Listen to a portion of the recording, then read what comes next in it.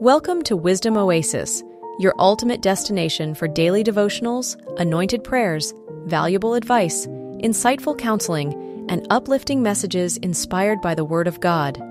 Now, today's message.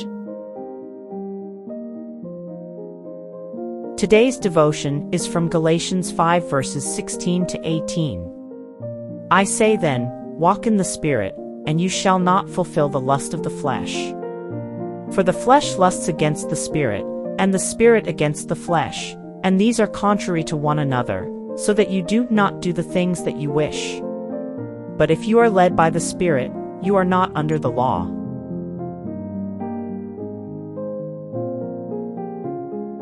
As believers in Christ, we find ourselves in a constant battle between the desires of the flesh and the leading of the Spirit.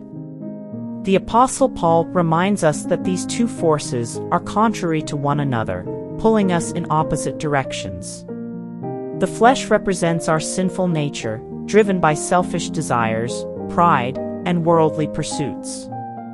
It seeks immediate gratification, often at the expense of our spiritual well-being. On the other hand, the Spirit represents the presence and guidance of the Holy Spirit within us, leading us towards righteousness, holiness, and obedience to God's will. Paul exhorts us to walk in the Spirit, which means to live our lives under the control and influence of the Holy Spirit. When we submit to the Spirit's leading, we find the strength to resist the temptations of the flesh and overcome our sinful inclinations. Walking in the Spirit is not a one-time event, but a daily choice and a continuous journey. It requires us to be attentive to the Spirit's prompting, to pray earnestly for guidance, and to fill our minds with God's Word. As we do so, the Spirit empowers us to bear the fruit of love, joy, peace, patience, kindness, goodness, faithfulness, gentleness, and self-control. Galatians 5 verses 22 to 23. Paul continues to assure us that the Holy Spirit guides us not through a list of rules and regulations, but through an intimate relationship with God, enabling us to live in freedom and obedience to His will. Let us embrace the precious gift of the Holy Spirit and yield our lives to His transforming power.